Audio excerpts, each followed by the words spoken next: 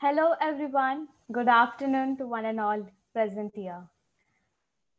I, Roshan, welcome you all to the second session of Foundations of Cloud Computing on behalf of World Story. What is World Story? World Story has been started with a vision to collaborate with various educational institutes and corporate houses to empower NGOs and individual volunteers who wish to bring positive change in the world. It is currently focusing on organizing workshops for skilling students, completing projects of NGOs and awareness campaigns, and various social issues. Let me introduce you to the speaker of the day, Mr. Roshan Kulkarni. He is the founder and CEO at Mindstix Software Labs, a technology evangelist and an entrepreneur at heart. Roshan has a master's degree in computer science from IIT Bombay. Sir brings over 15 plus years of leadership experience in product strategy, technology leadership, and management consulting. Mr. Roshan is passionate about nurturing nascent product ideas and accelerating them to the market. His primary areas of interest include software scalability, cloud engineering, and digital transformation across global enterprises. Now I request Mr. Roshan sir to carry forward the session. Over to you, sir. Thank you, Ria. Good evening to all of you here in the session today. As many of you know, this is the second part of our Cloud Foundations workshop. Continues to build on what we talked about the last time, but I'm hoping that we can go a little bit deeper. The content we present today is going to be a little denser than what we've looked at so far. So I really hope on this Sunday evening you've come prepared with a cup of coffee to keep you through it. I really appreciate also the team at Wall Story for providing, establishing this amazing platform for students, for new college graduates, for young professionals, to help them upskill their competencies in this tech space and kind of define a great career path for themselves. So let's dive right in. As I mentioned, we're going to build on what we covered in the last session. And just a quick recap of things we talked about the last time. We spent quite a bit of time talking about the need of cloud computing, the why of cloud computing. We also talked about aspects where we looked at aspects like elasticity being such a core tenet of cloud computing, the ability to have on-demand resources. We also looked at the ability to only pay for what you consume, for example, and this notion that there are failure is rather a norm in large-scale systems and environments. We also moved on to discuss aspects like different service models, the IaaS, PaaS, SaaS service models. We looked at notions like the private cloud and the public cloud, what happens when an enterprise wants to set up a private cloud. We also touched upon a very interesting area, which was the idea of horizontal scaling, right? Being able to the ability for your application to take on more traffic while using a lot of commodity infrastructure, as opposed to the idea of vertical scaling, where you kind of take one compute and keep sort of scaling that one node or unit up. Also, I think we wrapped up by looking at a quick assignment. I hope some of you have had a chance to start to build it. Again, some of the AWS services like Lambda that we talked about are part of their free tier. So if you could create an account for yourself and start to hack away a real cloud project, I'd certainly encourage you to do that. So our conversation today is going to be centered around two things. We will look at this idea of what's a cloud native application architecture. And this has been a term, a jargon that's been thrown around a lot lately in the industry and the market. Uh, Different people mean different things sometimes when they use that term. It would be good to double click on that. It'd be good to understand what do we really mean by an application being cloud native. So as you can see, our previous conversation was mostly centered around infrastructure. Now we're moving the focus over to an application architecture kind of lens to this. As part of looking at this, we'd also like to start building a take a real world example and start to build out a architecture for a cloud architecture for that real world example today. And I'm also joined by a couple of my colleagues who would help us with a demo in the middle of our session today. There's going to be a demo of a container tool, a container platform called Docker that we'll be looking at as well. So let's start with what we want to build in today's session. So you are an entrepreneur and you think that you want to launch your own e-commerce portal. Flipkart has been doing well, so you feel that you could launch this platform called flipstart.com. It's an online shopping portal, and you sit down and think through, what could be the different features and requirements that you want in this application. At some point, you want to take this build this application and run it in a cloud environment. So through the rest of our session, we would continue to build on this example as we go along. As you can see, quite a few functional requirements right there, some that come top of your mind, right? You need users to sign up accounts in your platform. Maybe you need a single sign-on capability where users could just do a login with Facebook or login with Google on your application. It's an e-commerce application, so it's going to have a product catalog. It probably has a lot of product videos that your buyers, users are going to play back. You have things like, from the catalog, you go to the cart, from the cart, you go to the checkout, and then you have the ability to fulfill those orders and track the shipments on those orders. Like most projects where we, focus so much on functional requirements that sometimes we take a bunch of non-functional requirements for granted. And these non-functional requirements can play a big role in the success of your platform or the success of your product. So let's quickly look at the non-functional requirements. Here, you want your platform to be highly performant in nature. Most of your users, most of your buyers on the commerce platform will have little patience. You're going to lose them if your pages take too long to load and so on. At the same time, you're potentially expecting millions of users to come through. So you need an ability to scale as well. You need to deliver performance, but at scale. Your site can never, ever go down, right? So you're looking at a very strong requirement of high availability. You probably are saying 5 nines, right? So 99.999% uptime or something like that is expected from your platform. At the same time, you want to make sure that your infrastructure spend is optimized. So you want to leverage this idea of elasticity, that those times of the day or those days of the week when you have less traffic, that you can give up the infrastructure back. You don't need to keep it with you. And by doing that, you obviously optimize on the spend that the infrastructure spend that your platform will have as well. If that's not enough, you also want to make sure your application has a strong security perimeter. And you want to make sure that it's sort of self-governing in some ways, right? It's automated, it's self-regulated in some ways. So you don't have to stay up at 2 a.m. in the night trying to fix things that are potentially broken. So we'd also want to look at those aspects as we build this use case today.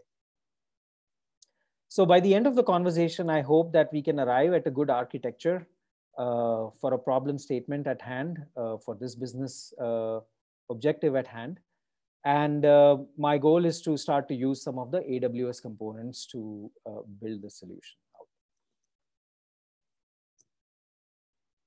So before we get there, one of the asks that has come to us from our investors is, hey, make sure you're building this as a modern cloud native application.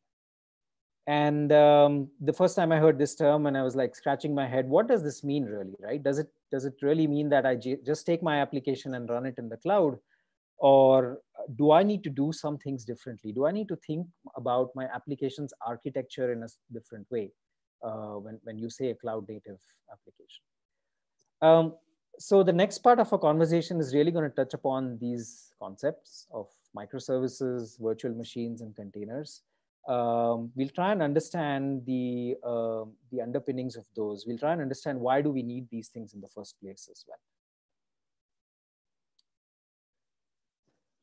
So you will get a lot of different answers around cloud native, more or less overlapping. I've tried to distill what cloud native means in some of the blocks out here.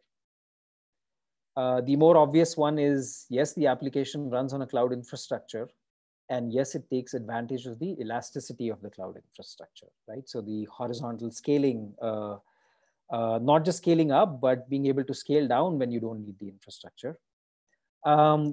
Some people would also like to tag along and say that your application design more or less has to be cloud agnostic, which means that if you build your application, say have it running on an AWS environment today, how hard or difficult is it for you to migrate it to an Azure environment or a Google Cloud environment? I think this point is a little debatable, though. The ability to be cloud agnostic um, is not necessarily a core tenet when we look at cloud native applications. But it's definitely a nice characteristic to have because it gives you the flexibility to migrate between cloud providers.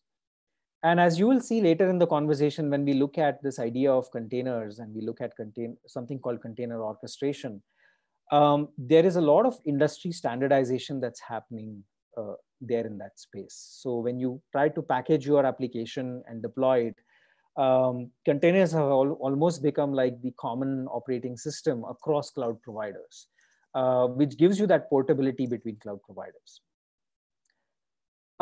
Another important aspect that starts to emerge is if you're building really a large and a complex application, you want to start breaking it down into more manageable pieces, right? More manageable components, if you will. That's where this idea of microservices starts to emerge, that don't try to build everything as one large monolithic application, if you will, but start to break up your application into different business areas.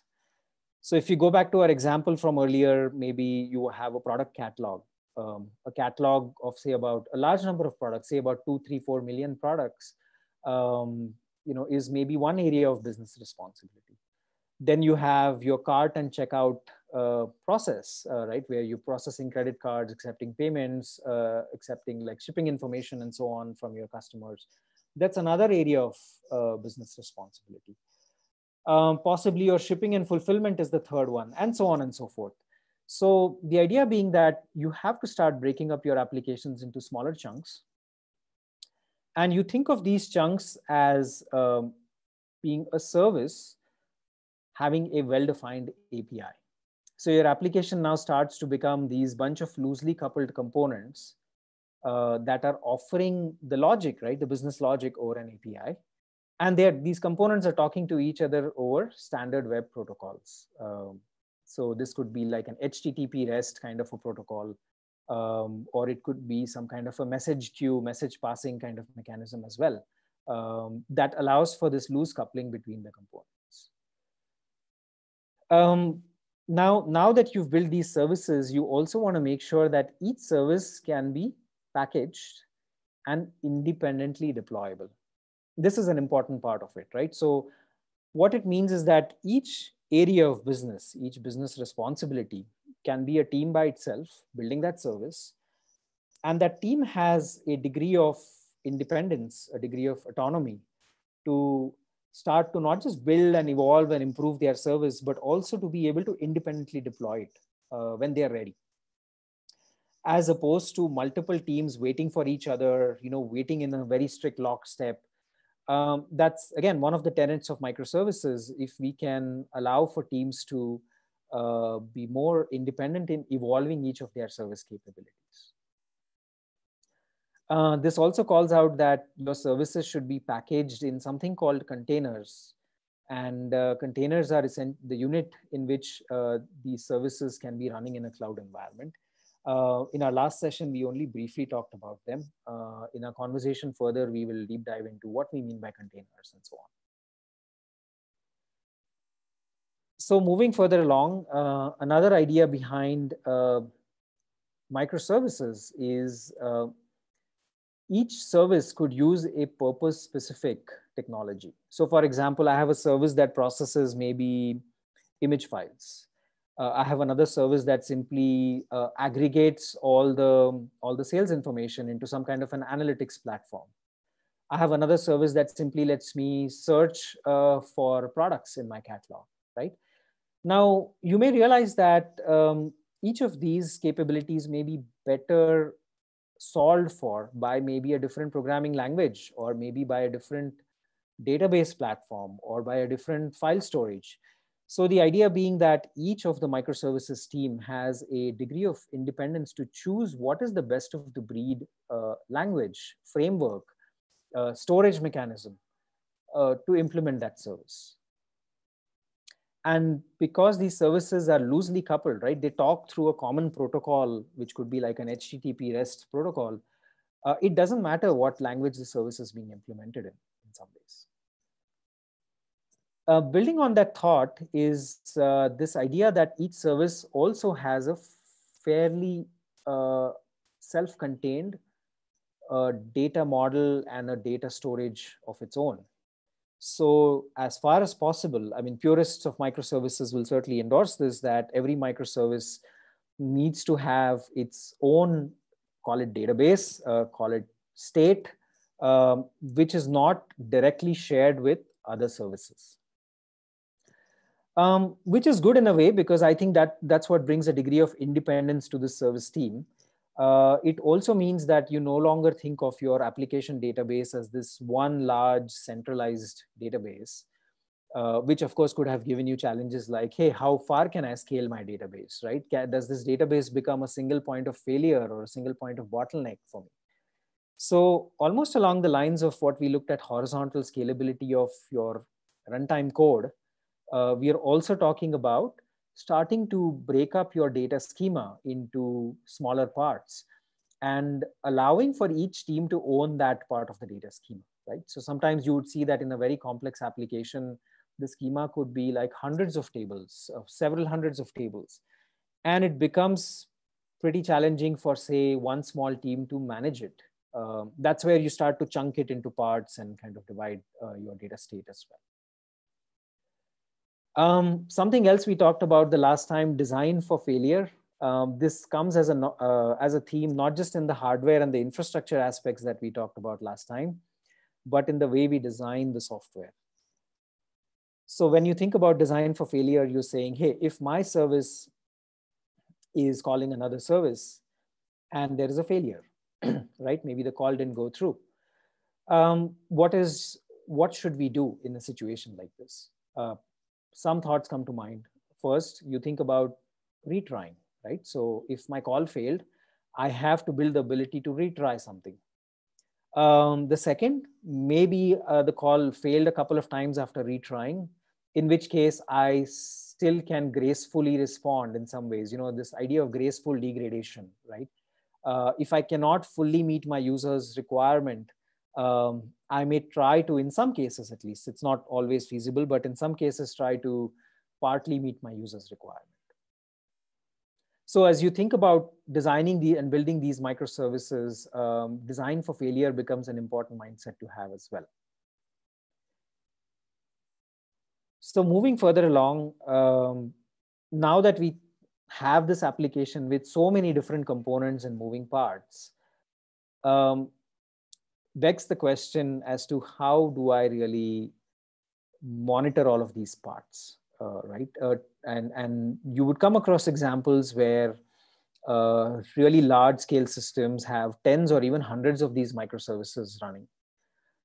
Netflix, for example, if I'm not mistaken, the count was somewhere upwards of 500 or 600 different microservices. which means that how do I know if these services are healthy? How do I know what is the response performance of each service? Or um, am I getting errors from a service, right? What does my error rate look like from a given service? So the emphasis on what's called as collecting the telemetry from the different services that are running in the cloud and being able to observe that, being able to also define some limits and thresholds on that, right? So if you see that the error rates of a service are going up, it certainly means something is wrong. Now, this idea again is not new, right? I mean, monitoring has been around for a really long time, ever since people have started building IT systems and applications. But the emphasis here is on having a deeper level of monitoring at a component level very often. By components, again, I mean microservices here. The ability to have a deeper level of monitoring becomes important here. We touch upon two other important concepts here. One of them has to do with uh, the ability of the team to build and change and evolve the service over a period of time. I mean, if you ask any business owner today, they would say that my technology team needs to innovate fast. We need to quickly understand our users' requirements and build new features to meet the users' requirements. And guess what? Very often what happens is this entire supply chain of building, writing code, being able to build it, being able to test it, being able to secure it and then deploy it, that entire supply chain can have a lot of manual steps in it. And that slows the whole process down. I mean, how, you probably have some examples where there was this one small bug that you found in production, but then you had to go fix it. Then you had to go deploy it in a QA environment, test it there. Then you had to maybe, go through some more security scanning on it before you say, aha, now that small bug that I fixed is now ready to go to production.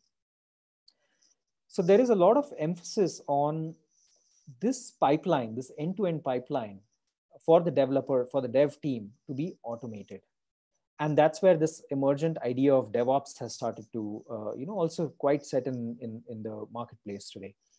The idea being also that if you are a team that's responsible for a certain part of an application, like a microservice, then if you build it, you also run it, which means you also end up owning all of the operational problems and the pain points and things as a team.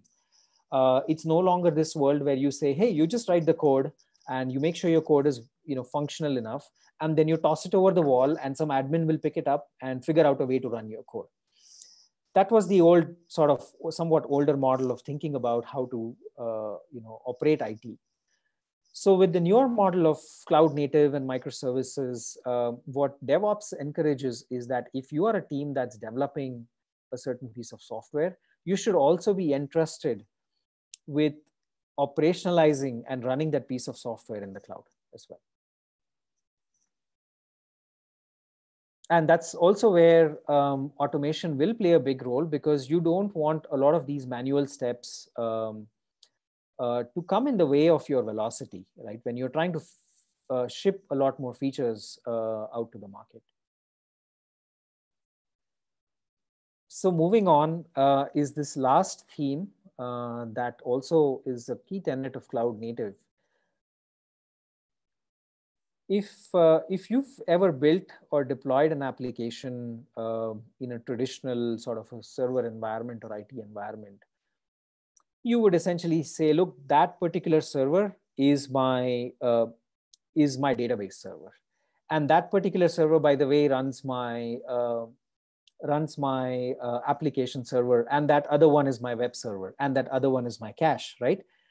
So there was a sense of affinity, where your piece of software was running on specific instance of the infrastructure. So with the cloud, that notion of affinity starts to go away. Because what happens is, if one piece of infrastructure say has a maintenance problem or goes down, you have the ability to almost migrate or move your workload from infrastructure instance A to an infrastructure instance B. Of course, you have to reroute your traffic, reconfigure your load balancing and things like that. but the affinity of your application with specific instance of the infrastructure starts to dismantle when you talk about cloud native architectures. And that's why we say that the infrastructure is sort of fleeting or ephemeral in nature, which means that if one piece of infrastructure is sick, you can tear it down and instantiate a new piece of infrastructure on demand to run your application on it. Right? This also brings us to another concept here called immutability. So, and a great analogy that's, you've probably heard this term called cattle versus pets. Think of it this way: if you have a pet at home, you probably are emotionally attached to the pet, right? If the pet is sick, you take him or her to the vet and nurse it to health. That paradigm is akin to, say, my application having some problems on a certain piece of infrastructure, and there is a problem. I actually log into that machine. I try to look at the logs and see what's going wrong. I maybe try to restart that machine manually, or I try to rebounce my application, and so on and so forth, right? Or maybe I try to change some configuration there to fix the problem. So that notion is akin to having a pet. You're trying to nurse something back to good health. On the other hand, in the cloud environment, you tend to think a little differently. Infrastructure being somewhat disposable in nature, virtual infrastructure, at least the notion of it being somewhat disposable in nature, you tend to look at it as a herd of cattle. So more often than not, if one cattle cannot do the job, you go to another one. And in all likelihood, there is little to no emotional attachment to a herd of, you don't give them names, for example. You may not give them individual names, for example. Or if one cattle is sick, you want to make sure the rest of the herd is protected from the sick one. So you probably put it to rest, lay it to rest, and then you still keep the other herd, and maybe you breed more cattle instances, right? So that's really how you start to look at the infrastructure differently when you think of cloud native applications as well.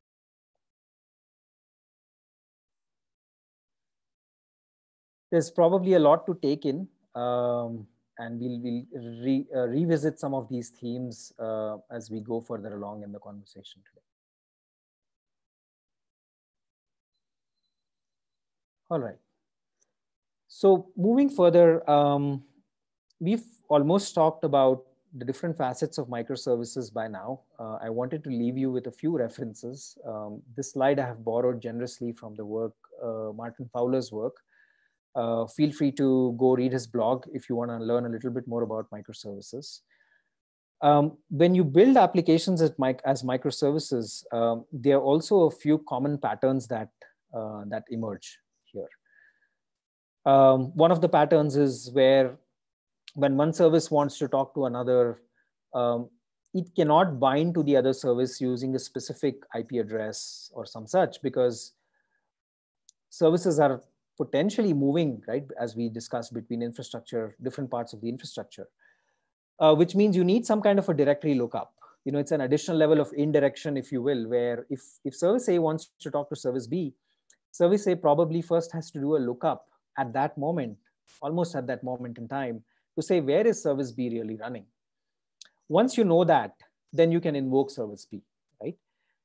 This is somewhat akin to this idea of, say, an internet DNS, where to resolve a host name to an IP address, you first do a DNS lookup. There are other aspects that are considered in microservices. This notion of a circuit breaker, for example, where if a service is calling another service, say a service A calling a service B, and that call fails, what do? You retry, fails again, and so on and so forth.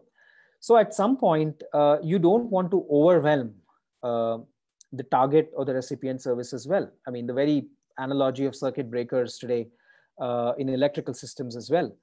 You break the circuit, which means you stop your retries at that point, and you start to generate a response back, which is probably a great, this idea of graceful degradation that we talked about. This kind of overlaps with that idea as well.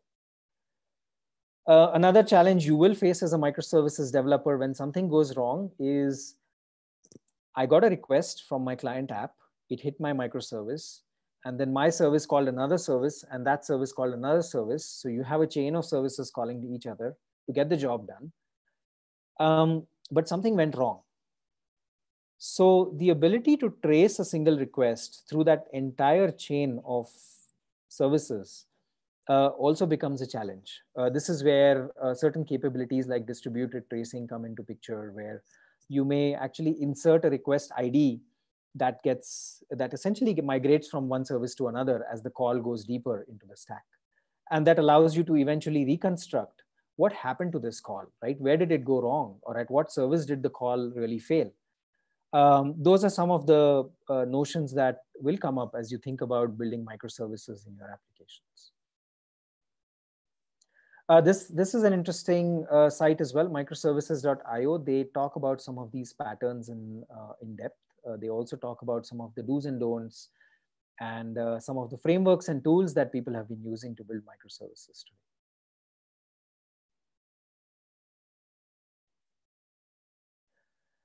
There's one other idea that we didn't talk about quite a bit. Let's look at the picture on the left. We have your application built as one big package, right? So all the different capabilities of your application are part of one big package, which is called the monolith. And you scale it by instantiating multiple copies of that in the cloud. That's great.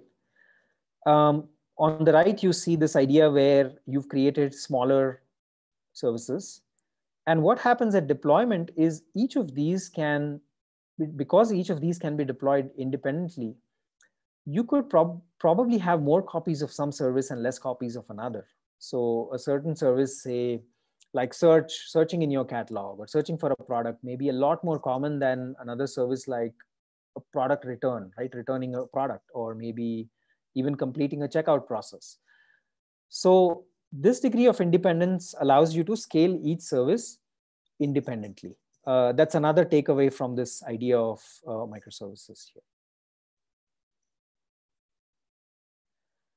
Okay, let's move further along and talk about, I want to talk about how do we actually deploy these services, right? We talked about the idea of containers and virtual machines. So why do we need them? That's kind of the next part of our conversation now. The basic tenet here is that what does it take for multiple applications to run on a shared piece of hardware or a shared piece of infrastructure? And for those of you who are from a computer science background, you very familiar with this notion of multi-programming. Right? Any given program / a program in instantiated program as a process often blocks for I/O, right? So this could be reading stuff from the disk, or reading something from a database, or waiting for network traffic to come through. And that I/O is much slower than your compute, right? Than your CPU. So people wondered as to, if my program is pretty much blocking for I/O, why can't I have, in the meantime, really keep this process aside, bring in another process and run it on my hardware, right? Run it on my CPU. And if I do it fast enough, right? This idea of context switching between processes, where you swap out the first one, you bring in the second one, you swap out the second one, you bring in the third one. And if I do it fast enough, I can give my users an illusion that these processes are actually running in a concurrent manner. Right? It's exactly what happens, say, when on your phone, you're browsing the web while listening to music with possibly a video playing in the background with some push notifications coming to you. That's multi-programming in action right there. So Unix and most modern operating systems support that notion. This is also backed by the underlying CPU architecture, which allows for each process to have its own virtual memory space and so on. But there is also a challenge in multi-programming, which is that processes can cause side effects to each other.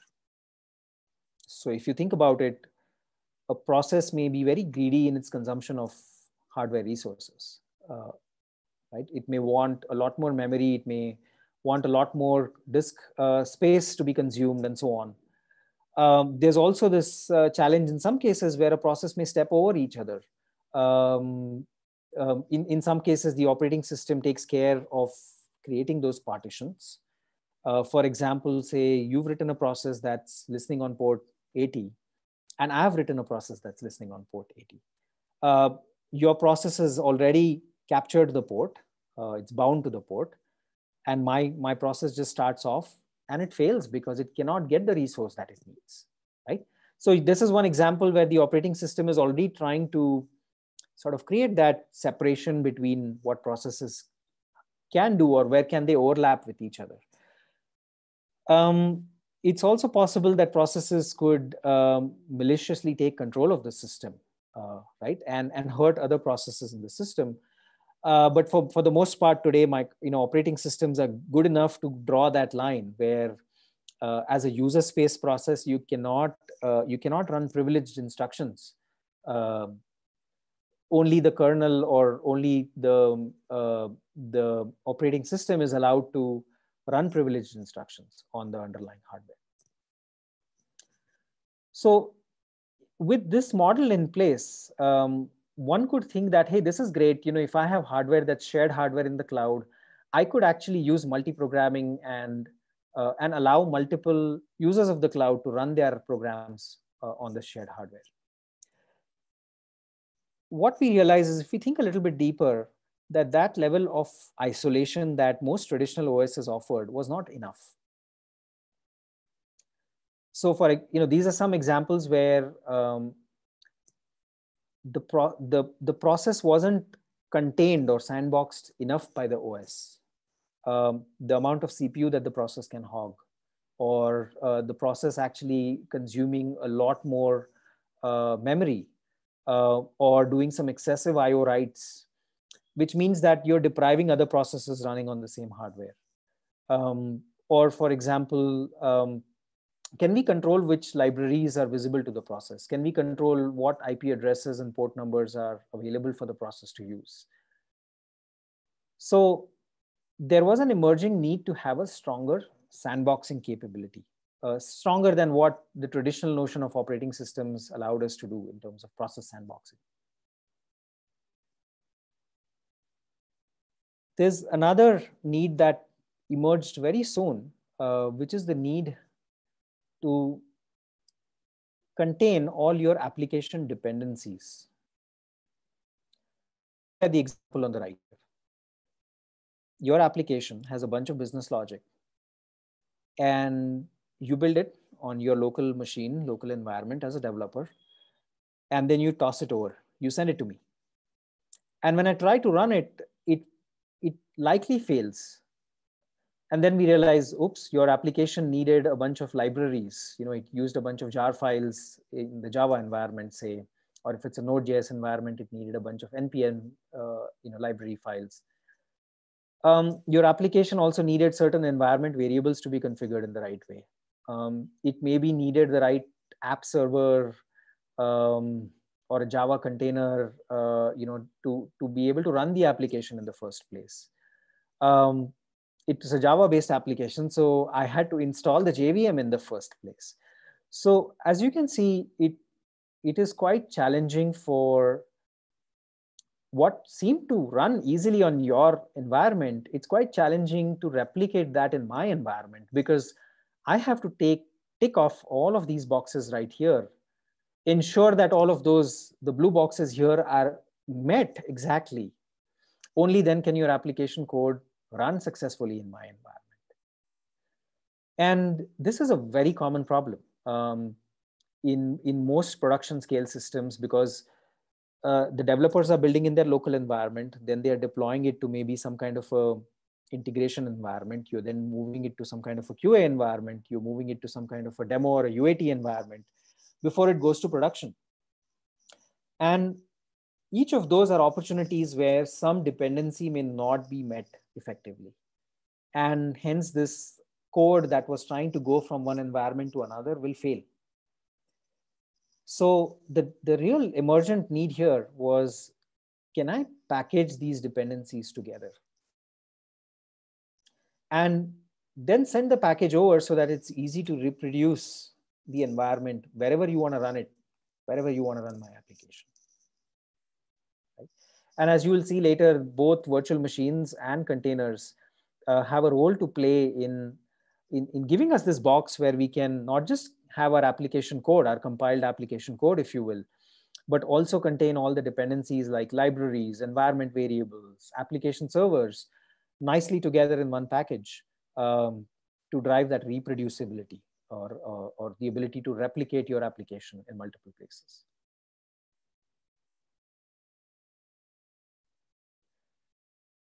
Moving on,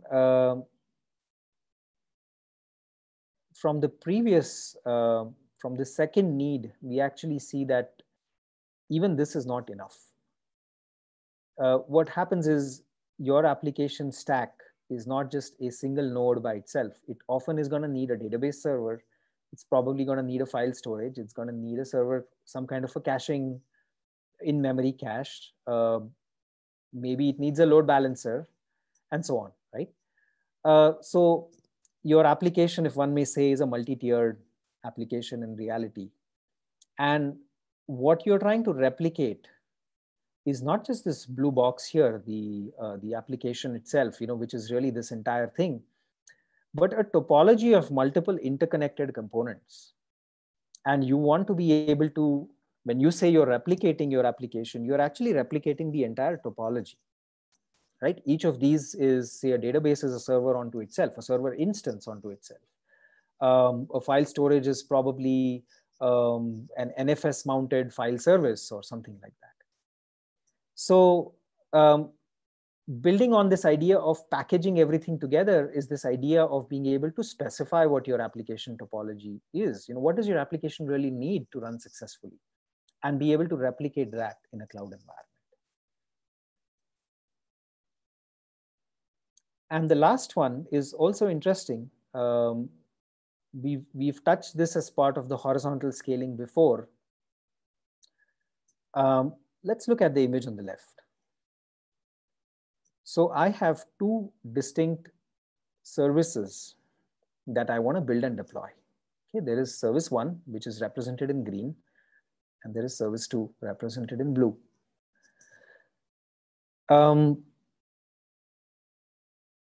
My service 1 receives a lot more traffic. So I have been able to not just create one instance of the service, but I have 6 instances of the service running, or 5 possibly.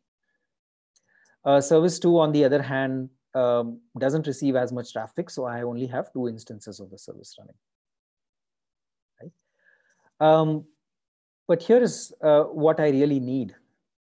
What I need is some kind of a component that would continue to monitor my service, first of all, say monitor all of these running instances of the service and realize, oops, instance number 3 seems to have some trouble. It's not healthy anymore. So let me try and terminate it, right? Let me try and kill it, and actually create a new instance number 6 to replace it. Right? This is the notion of self-healing, if you will, that I need as well. Here's another aspect to look at. Because a service is a collection of multiple instances, but to any consumer of the service, right, they don't really know how many instances of the service are running in the back. So any consumer of the service has to be able to use a logical name of the service and invoke it, right? Be able to call it.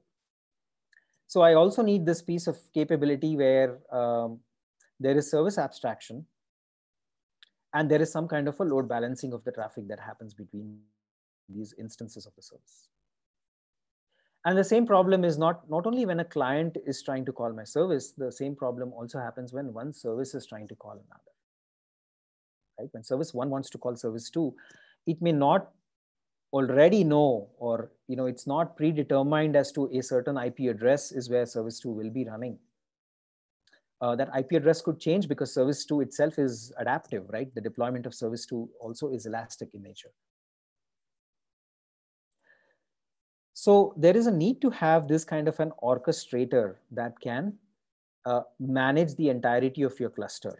Um, and as we can see later, this notion of container orchestrators do exactly that. When we talk about tools like Kubernetes, they allow you to scale your individual instances of containers. They allow containers to talk to each other or services to talk to each other. They monitor the health of those individual instances as well, and be able to terminate an instance and create a new one if required.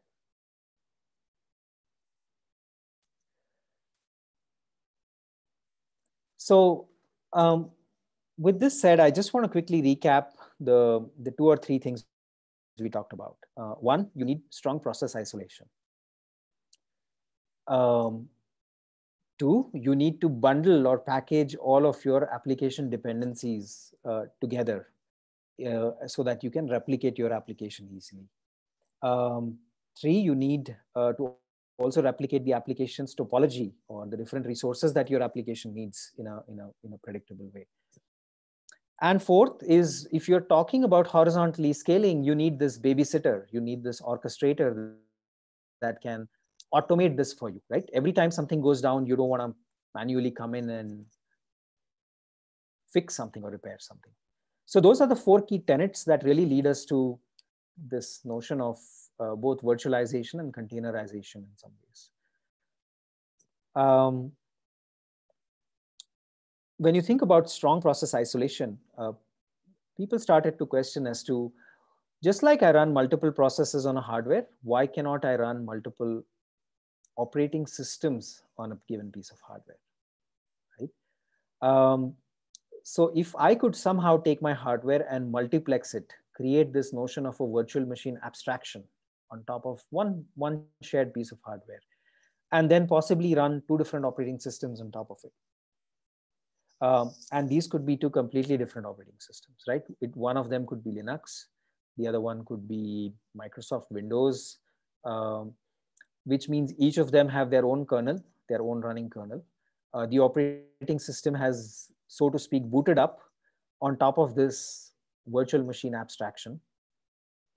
And in that operating system, I have my application and the libraries and whatever binary dependencies and things that my application needs. Right? So as you can see, because these two are entirely different OSs, the level of isolation is a lot stronger. That's one, compared to only a multi-programming environment that we saw before. Um, Also, if I encapsulate the OS and the libraries as one package, right? I take a snapshot. Think of taking a snapshot of a machine like this. That's what you call as a virtual machine image, which is your OS plus your dependencies plus your application combined together as one image. You could now replicate that image wherever you want, right? This could be in the developer's environment, this could be in the cloud, this could be in your data center, and so on. Now, it's important to note that each OS, in a way, has been designed to operate in a very unfettered way, right? So an OS knows that it can take charge of all the hardware resources, all the underlying hardware resources on that infrastructure, and run all of the privileged commands that it can, right, on say an x86 platform or something like that. So getting two OSs to play nice with each other is not easy, right? And that's really where this role of this component that you see called hypervisor comes in picture. So the hypervisor is really the one that's taking charge of all the hardware resources, underlying hardware resources, and then offering a machine abstraction so that each guest OS feels it's given an illusion that it's running by itself, independent of anyone else running on that infrastructure. So as you can see, virtualization has started to solve some of these problems we talked about earlier, right? Isolation, packaging things together. It also did solve other aspects like self-healing. There are orchestrators available in the virtualization environment where it can monitor the health of VMs. it can migrate the VM from one machine to another, one node to another. Or sometimes you may want to migrate it because the node is undergoing a maintenance or a planned maintenance, for example. Um, you could also replicate your topology, right? This topology that we looked at, say a database server is available as a virtual machine image that I run on some nodes, some machines. My app server and my application is another image. And then I set up the networking rules to interconnect them as well. Now, there have been quite a few providers in the market who provide these hypervisors today. So one can think of names like VMware, for example. They have a vSphere hypervisor. You have hypervisors from Citrix, Zen, or Microsoft has one, which is the Hyper-V. Very often, though, what has also been seen is that the compatibility is a challenge between these hypervisor providers. The virtual machine image formats tend to be not very compatible across them. As we will see later, that this idea of Docker and Kubernetes coming together in the cloud have started to actually uh, bring a much stronger sort of common platform that is less proprietary, um, more agnostic of who your supplier is, if you will, as well. And so the industry has started to converge in terms of those standardizations coming about, which is nice because for you as a developer or an application maintainer, you don't want to be bounded by the proprietary standards of a given supplier in some ways as well.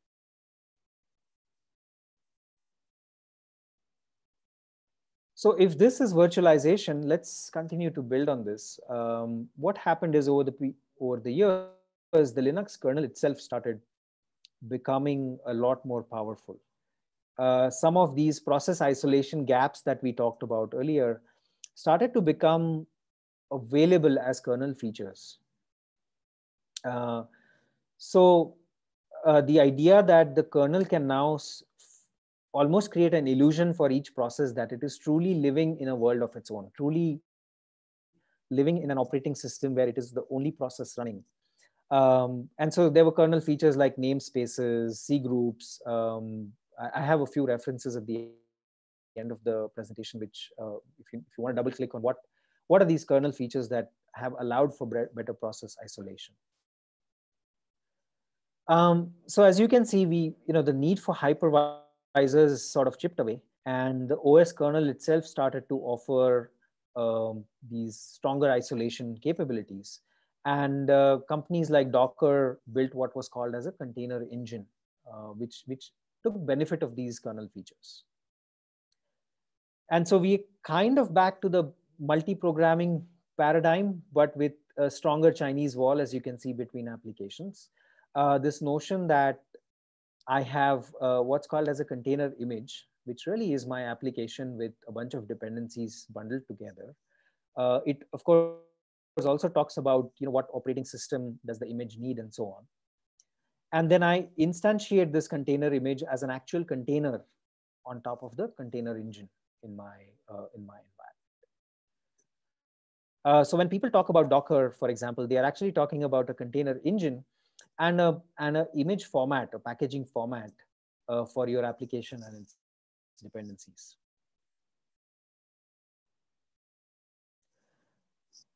So I think this is a great time for us to take a quick fork off into um, containers and Docker.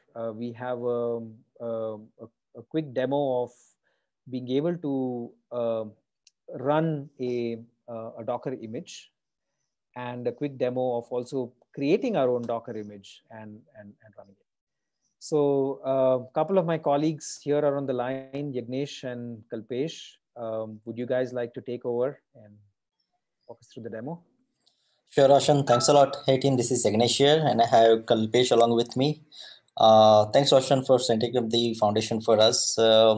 Now, there is an interesting reality of life where things definitely fail for sure when we don't expect them to. And that is true. I'm pretty sure almost all of us must have experienced it. And if you don't, trust me, I'm definitely envy you. So, Now the things fail because we do not have consistent environment across, and there are dependencies which are must haves for the artifacts that we distribute. For example, any application that I really want to go and deploy on my clients machines, or maybe across the environments, it will have some dependency in terms of libraries, some versions of the libraries, and if they are not met, it will definitely fail. How do I really go and make sure that get them all sorted out as a part of my distribution itself? And that's what we generally call as in packaging, right? Where all your dependencies are part of your distribution itself. I mean, this packaging is truly speaking not truly as such new. I mean, think about the packaging of maybe Java platform or Java world, right? I mean, what we have seen is that we have jar files or we have war files. Now, what do? They really keep the class files which are like compiled, but in the bytecode form. And the way we call it like a platform independent is that wherever you have Java, if you go and run it, it will run, right? And this gives you sort of lot more predictability that your application, when it's distributed, it will run at your target place. But Java is only one part of it. I mean, it's not again 100% confirmed, because many times it may also happen that what if your application has been built with Java, maybe JDK 8, or it is compiled with JDK 8, and it may not really work with JDK 11, or maybe other way around. As at times it happens that your application has been compiled with JDK 11, and your target audience is having JDK 8 installed on their instance or machine, or maybe it is not there at all. In these cases, your application may not really work over there. So idea with the Docker images is that why don't you start giving all the dependencies of your system along with your system rather than depending on them. Just like Java, for Java case, we always think that okay, JDK will be installed on the target. Over here, we will only expect that a Docker will be there as an installed system.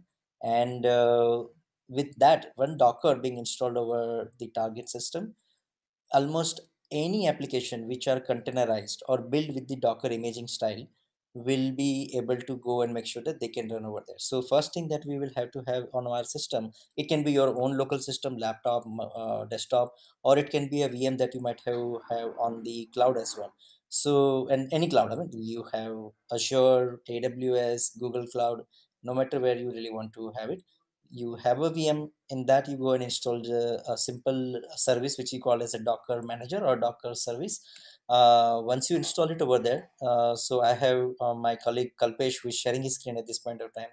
And if you install that from your command line interface, you can check whether you have Docker installed on your system or not. Docker info will help you to confirm whether it is there. Once you have it, you have a confidence that now you will be able to go and run an application which has been shipped or distributed in the form of Docker image. Now, Docker images are generally kept at a centralized repositories. There are multiple repositories which are available, and one of the most commonly used repository that are available is available at Docker Hub. So the website is hub.docker.com.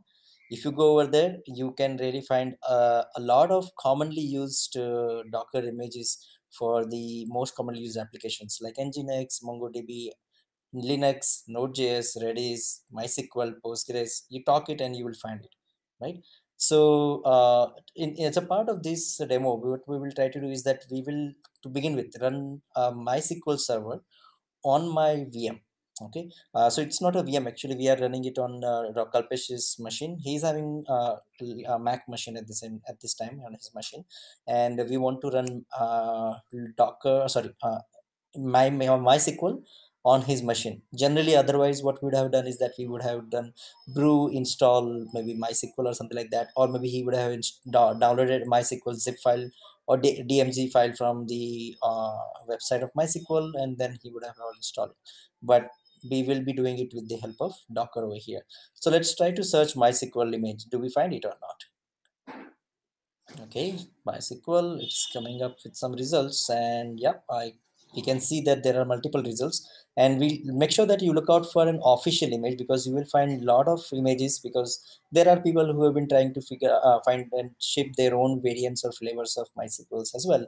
So prefer to get something which is the official image. So go to the MySQL image part of that Docker Hub, and over here, the very first portion, it says that Docker official images. It gives you the confidence that this is something that you can trust, because it's been published by an official publisher of MySQL.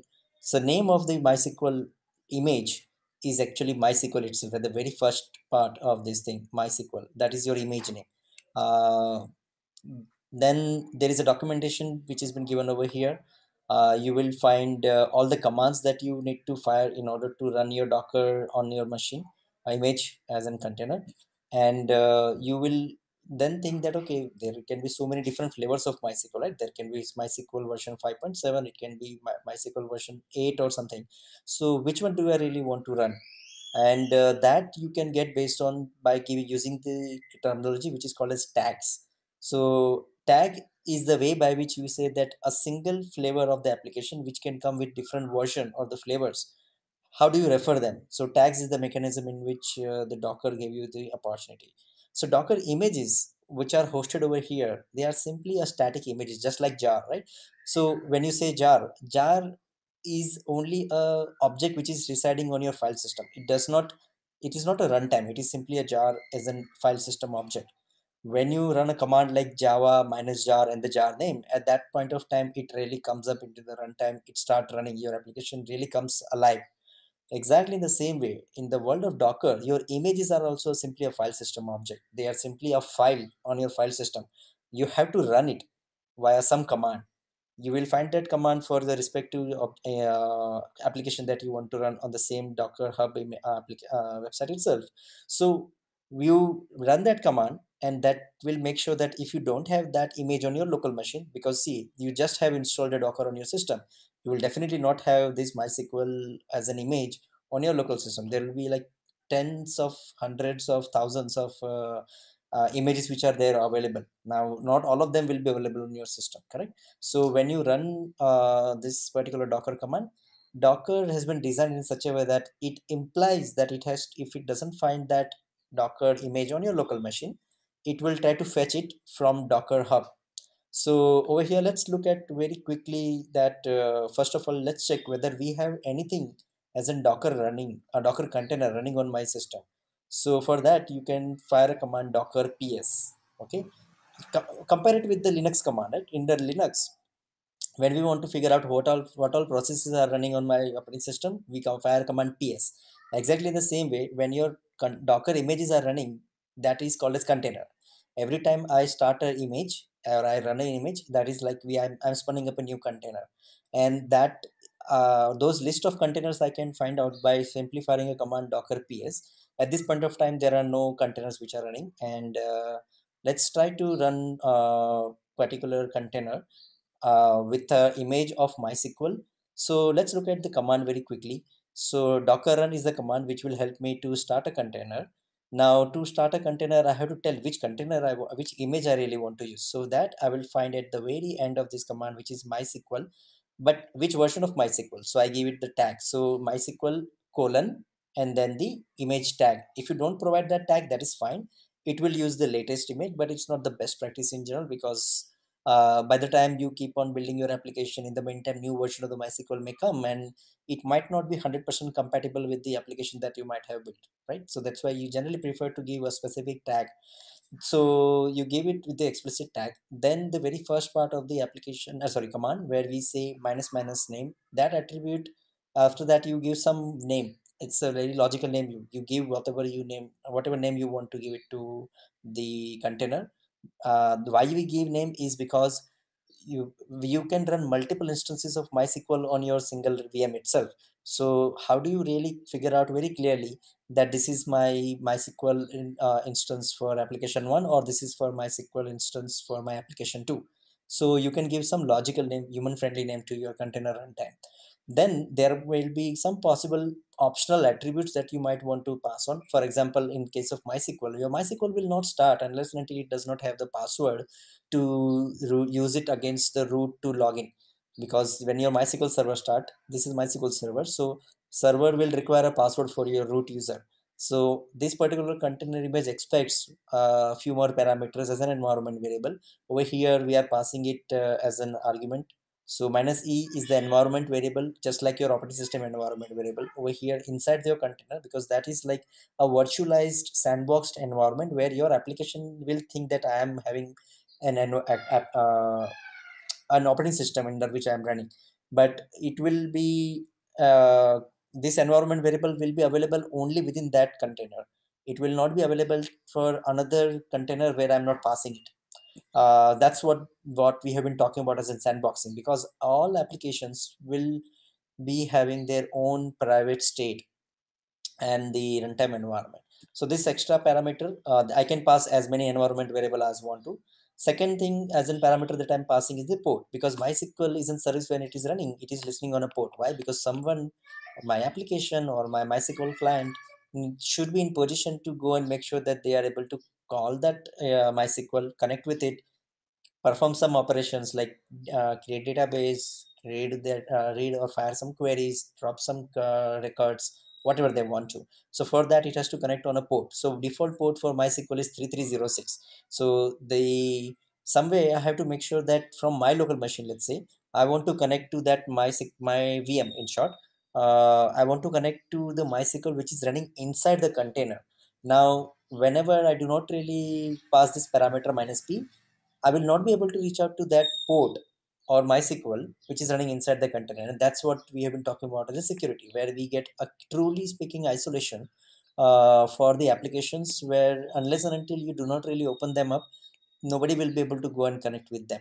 So but my requirement at this point of time is that I should be in position to connect with that MySQL server which is running inside that container. So I have to bind one port on my VM in with the port which is running inside the container. So over here, in order to have a very easy way of distinguishing the host port as well as the container port, we are keeping a different port for the host which is 3307, but I could have actually kept it 3306 as well. That means on my local machine, whatever I can provide as a for first part, what we are highlighting right now, 3307, that is my host or the guest OSS port, and colon, and then the port within the container.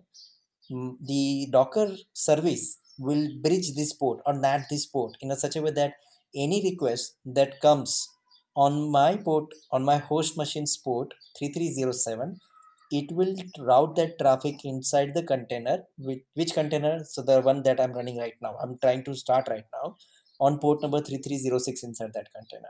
Okay, so if you see at the very bottom, at this point of time, we are running a command which is keeping a watch on the Docker PS. So if you see every 2 seconds, it is refreshing that. And at this point of time, it is not able to see any containers running. But when we will run the command on the top, when we submit that command, let's try to submit it. And we will keep a watch on the bottom now. Once we submit that command, we will immediately see that the container has started. When we can see it has got container ID, then the image with which it is running, the command which we started it created like 9-10 seconds ago, and it has been up at this point of time. The status is up, and it is having ports. And in this port, for the port which we have bound from my host machine, it is clearly telling us that a port on the host machine which is 3307 is directing the request to the port 3306 inside the container. And the very last column over here is the name, which is the name of my container that we provided at the minus name parameter at the very first command, correct? And similarly, the when we fired that command, it returned us one ID b6422. That is the container ID. So when we fire any command, yes, that is the container ID, which you will also see in the Docker PS as well at the bottom. So this this ID as well as names are interchangeable in terms of when we want to use it. So anything that I want to operate with my container, let's see, if I want to check the logs of my container, I can fire command docker log and the container name or container ID. Let's quickly check it. Docker log container ID or container name, either of them is fine. and this will give me the logs which came as an std out of my container, and it will help me to confirm whether my container is started or not, and if there's anything that was of causing it a problem, I will also be able to find out from that. But this time we are lucky, we have been able to run it very gracefully, start it in one go itself, thanks to Docker. And with this, let's confirm whether I'm able to connect to the Docker container, which is running at this point of time from my local machine. So we have MySQL Workbench, which is like a MySQL client on Mac OS over here, and we want to connect it. So what we do is that we create a new connection object. I'm connecting to 127.0.0.1, which is my local machine. I have to connect to 3307 and not 3306, right? Because my local machine's port 3307 has been pointing to the 3306 inside the container. So I have to provide the credential, that is the username and password. Username is root by default, and I have to give the password which I have passed as at the time of firing the command. So we provide that same password over here. I'm sorry for some background noise. And try to test the connection, and that's where we go. We are just too fortunate enough to connect to the MySQL in very first go, and now this container is running, and let's see, let's try to do some operation with the MySQL. The very first thing that we can do and confirm is that, yeah, whether I'm able to see all the objects that comes as an out of the box in the MySQL when we install any fresh MySQL instance. So let's try to figure out what all databases which are there already.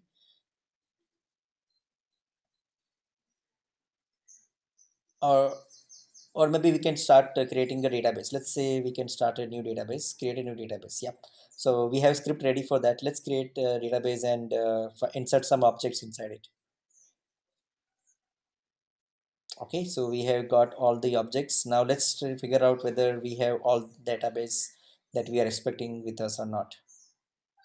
Yep, we can see that demo database are over here, and that's quite good. I mean, nothing sweeter than this. In one go, we have got our database running up and available to use. Now, is it good enough? Technically speaking, we are able to see that we are able to return the data when we are firing the select queries and all. But is it really good enough? We heard the term that Roshan mentioned some time back, ephemeral term like cattle versus pet. What do we really mean that by these things? Let's try to experiment and experience it. Now that at this point of time we are having this container running, but see, this is application, it can crash for any given reason.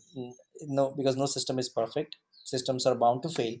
It can fail because of multiple reason, we don't care about for what reason.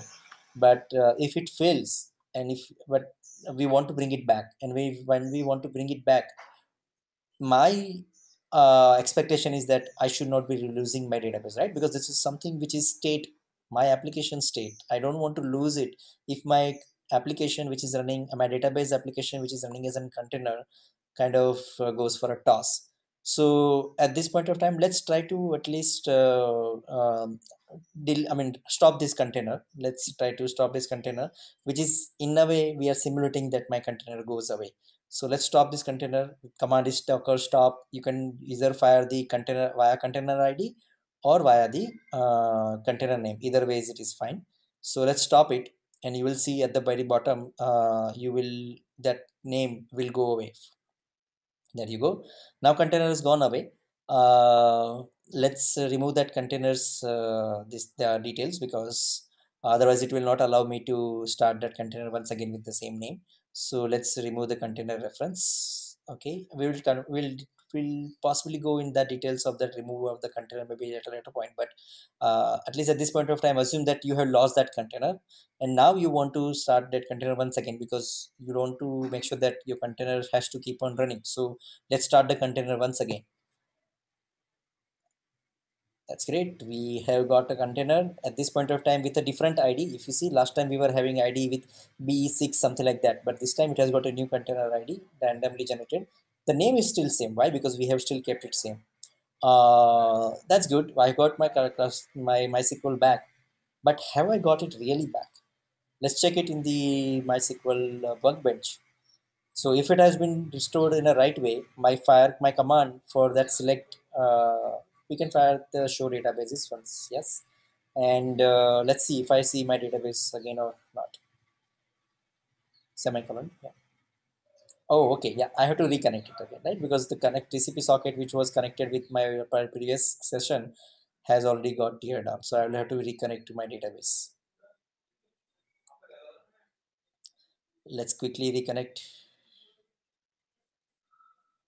and see the database. Okay.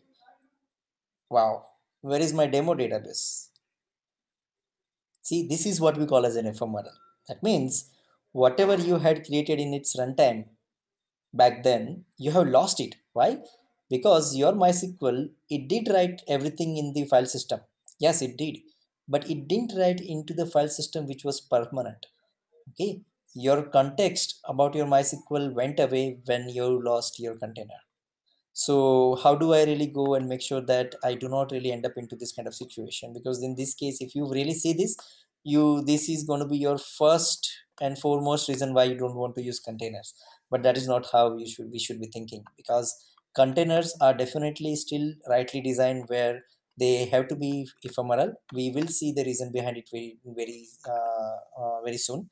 But there is already a mechanism which is available. You can go to the Docker Hub and it will show you how you can make sure that some folder or some drive that you have on your local, on your host machine, available from your host machine, that you can mount inside your container, okay, as a volume. And that way it will help you to make sure that even if you lose your container, but till the time you make sure that you pass that same parameter to your container next time when you run the container, if you pass that same path and all, you will get your state back. And this is the way you can get the persistence in your containers which are ephemeral by nature. So I hope at least this gives us a very clear idea about what do we mean by the ephemeral in terms of the nature for the containers. Now all this file that we have done is that we are using some image which has been shipped by someone else, but what if I really want to go and do the same thing for my application? So let's do a very quick walkthrough about my application, which is going to be, let's say, a Java based application which I would be building, a very basic, very plain vanilla Spring Boot application which is exposing one REST endpoint, a very, not even REST endpoint, it's a basic query HTML sort of a REST endpoint. And I want to make sure that I package it in the form of Docker image, and I can give it to someone else so that they can consistently, just like I was able to seamlessly run MySQL on my machine just because I had Docker. Same way, if I really give my image to someone else, they should be able to run my application just like a charm. And for that, what I need to do is that I have to create one Docker file, a file with the name as Docker file, which is the convention. You can have some other name as well, but generally the standard is that people generally keep it as a Docker file. Otherwise you can pass an argument as an additional argument to specify what is the Docker file name. So let's go and prepare a Docker file over here. Let's quickly look at the Docker file content over here. It starts with the line from openjdk and then colon and some tag against after it, right? Think of this as just another inheritance in the application programming that we have been doing, right? In the application programming, when we talk about inheritance, we say that if B is extending A, what do we mean by that? That means that whatever is there in A will be available with B. On top of it, B will have some additional properties of it. It may be additional attributes, it can be additional functions, it might have overridden some function, or overloaded some function, there can be anything. So exactly in the same way, in the world of Docker, you can imagine this way, because what we are saying, my application is a Java-based application, and when it is a Java-based application, what does it really need? The first and foremost it needs is operating system, obviously. Second, it needs a JDK, right, or JRE. So, and that's why we are building the our image by using another image as a base image for us, like just like have a base class, I have a base image over here. So when I say from openjdk, that means that use an openjdk image from the Docker Hub, because I'm not specifying the image source, that means it is going to be Docker Hub. So from the Docker Hub, use the openjdk. Now that openjdk image has been built by someone else for me, thanks to them. And what they have done is that they have kept other operating some operating system as a part of their open base image. Okay, so which openjdk I want to use, because their openjdk can be 8, jdk 9, jdk 11, jdk 10, so many of them. I want to use jdk 8, and that's why I'm keeping the tag as OpenJDK colon 8 hyphen JDK slim. So this is what my base image is. In that, what I want to do, I want, when I will be building my application, what I will get, I'll get a jar out of it, right? So once I get the jar, I want to put that jar inside my this image. So that is what we are doing at line number 3. Copy target slash demo, whatever, that is my jar name. And I want to copy inside my image. And at which path? So inside image, it will copy it in at path slash app slash, okay, and my jar name in that is going to be demo.jar. Okay, I'm just stripping off some parts. So it's up to you. What do you really want to call that image that you want to copy? Sorry, what do you want to call your jar inside the image? You can keep it whatever name you want to. Then the work directory is simply like a cd command, I mean change directory, so that your app container, when it starts, it will make sure that it will start within that container, sorry, that folder. And this command is very important over here. See, all this while we have been talking about the fact that container runs, but what do we mean by container runs? You can relate it with the jar. Those who have built with for the from the C programming perspective, what happens when you run your C program? It will start with a specific location, which is the main method. When you run your Java application, it starts with the main method. When you run your jar, it expects you either to give you the, you have to tell it which is my main class, or it will expect you to have a manifest file within your jar which will tell it where is the main class, and it will start from the main method within it. Exactly in the same way, your container, when it starts, it needs to understand what it really wants to run, and that command is something that you provide over here. So your image will run with the command that you provide under against this particular statement. So over here, I want to run my Java application, right? Because when I'm shipping my Java package, I want them to run my Java application. So that's where I'm saying that Java minus jar. And because I'm keeping myself inside the app directory as the line number 4, I simply need to tell it the name of the jar, which is going to be demo.jar. So when my application or my container will start, it will run with this particular jar name, demo.jar. And expose 8080 is simply like an hint. It does not really go and do anything very special. It is a hint for anybody who reads this Docker file that my application is exposing a port 8080 as a part of this runtime. So when I really go and have this file being defined, this is simply a definition of the file. Okay, it is not an image file. It is a Docker file which will help us to build the image. Now let's quickly go and figure out how can I really build my image. But before I build my image, I have to build my application, right? Because to build my image, I need to have what? I need to have my demo snapshot jar. So for that, we will first build my application. We are using Maven over here. That's why we are doing Maven clean install. But if you are using, let's say, a very plain vanilla style of building the Java application and all, you might actually go into your my Eclipse editor and you might say export as a jar, and you will get a jar out of it, right? So once you get your jar, over here we are getting jar in the target folder. You see that jar file is ready for us. Now this is the time where we can start building our application. Let's clear the log, and yes, now docker build, that is the command that I really fired to build my container, sorry, image. Now every image needs to have some name, right? Just like MySQL had a name MySQL, and then it had some tag 8.0.21.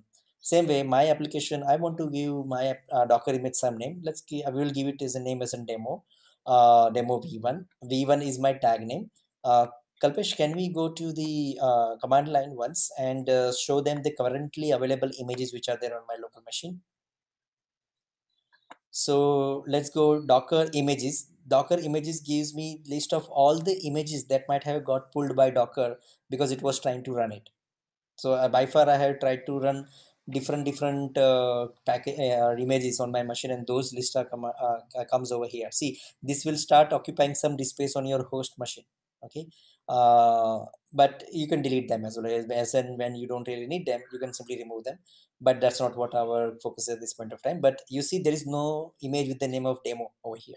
Now let's build it. So -t is the name mechanism by which we give it a name and a tag, and then you have to tell it where is my context, because if you see, we have commands like copy target something something something, and it will not be able to, it will find out those folders only from that context. So all the path that you want to refer as a part of your Docker build process, where you want to copy something from your host machine into your image, you have to make sure that you are keeping your context.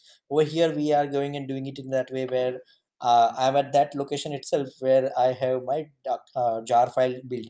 So or one layer above, in fact. So my Docker file is at the same place where I'm firing my Docker build command, and that's why I don't really have to specify where my Docker file is, because Docker by default implies that it is at the at the present working directory itself. And let's try to fire this command. This will start building my application. It will package all these things, and eventually it will create one image file and keep it inside my machine's image listing. So if we see, we have got successfully our Docker images, and we see that now we have got demo image with the tag as v1. It was created like 12 seconds ago, and its size is 300 MB. Why it is 300 MB? My jar file is so small, but it is also getting the operating system. It's also getting OpenJDK inside it, and also keeping my jar inside it, and that's why it has come to 300 MB. 300 MB. But this is good, right? I mean, in this way, I'm now confident that if I ship this to Roshan, if he has Docker, he will definitely be able to go and run this application seamlessly, regardless whether he has JDK on his machine or not. And let's try to run this application on the system, because we want to make sure that it is actually running as expected. So we will run it with the name demo app as a container. I have my application running on port 8080, but on my runtime I want to expose it as a 9090 on my host machine. And I want to run demo 1 with the tag as v1. Let's try to hit it. It started running. Let's confirm whether it is indeed running or not. We can go to the browser, and we can actually see it in the Docker PS as well. We see that it is running. Apart from that, my MySQL is still running. You see, we are running two applications at the same time. In short, two containers at the same time. And both of them are running happily. Let's go to the browser and confirm whether my application, which is listening on port 8080 inside the container, but exposed as port 9090 from outside, and we have our shiny container running as expected. And it's quite sweet, thanks to Docker. But is it good? Maybe yes, but is it good enough? For that, I would say answer is maybe not. And why that? I mean, am I greedy? I would say for sure not. But why I'm still saying it is not good enough? Maybe I will hand over to Roshan to help us understand why it is still not good enough. Thank you. Thanks, Kalpesh. Yignesh and Kalpesh, thank you for this demo. I think the world of containers and Docker is an ocean unto itself. It's amazing that you were able to cram in a quick demo for us in this kind of short time. So building on Yignesh's thoughts, and this is where we kind of start to come to the close of the session today, is it really sufficient for me to just be able to run one or a few containers by hand, right? What you just saw in the demo today. The answer to that clearly is a no. You need the ability to be able to monitor their health. You need the ability to be able to spawn more of them when you need based on the traffic. Be able to also scale up and down adaptively, based on the traffic. So that is where the idea of something like a Kubernetes comes into the picture, right? What we talked about as the container orchestrator comes into the picture at that point. I think Kubernetes and look deep diving into container orchestration is again a vast space by itself. We would probably love to plan a follow-up session where we could play around with some of these tools a little bit more. I think in closing, just two other quick thoughts. Many people think that containers are like mini VMs. I personally feel that a better description of that is a container is a better process abstraction than kind of thinking about it from a VM lens. The other thought is, and we probably missed this earlier in the conversation, is the multiple containers that you saw running in the demo just now, they do share the same underlying kernel, right? So we do not have multiple operating systems running there or different kernel instances running there. They are sharing the same kernel, which means while you do get a degree of isolation, it is still a somewhat weaker isolation than what a pure like a type 1 hypervisor or a hypervisor with multiple operating systems will give you. So just something to put things in context here. I think we are nearly on the clock. I'd like to maybe pass it back to Ria to see if she has any questions stacked up for us.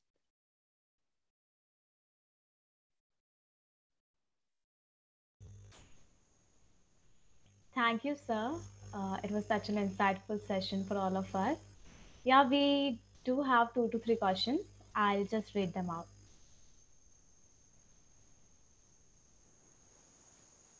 Question from Mukesh Kumar. Is there any difference between cloud enabled and a cloud native application? So yes, so there are tiers by which one can define the cloud maturity of of a team or what the team is kind of building in the cloud. A cloud native being sort of one of the higher ends of that spectrum or tier. I mean, one could say that, hey, can I take my existing application and just move it to the cloud, right? Does that mean it's cloud native? No, it is not. There are some of these facets that we talked about, right, in terms of being able to independently deploy components, in being able to have self-healing capabilities, in being able to have the right kind of loose coupling between them. So companies, you'd find that companies like, say, Pivotal, VMware have defined this maturity curves for what it means for applications to go, into the cloud. So yeah, they're not the same thing.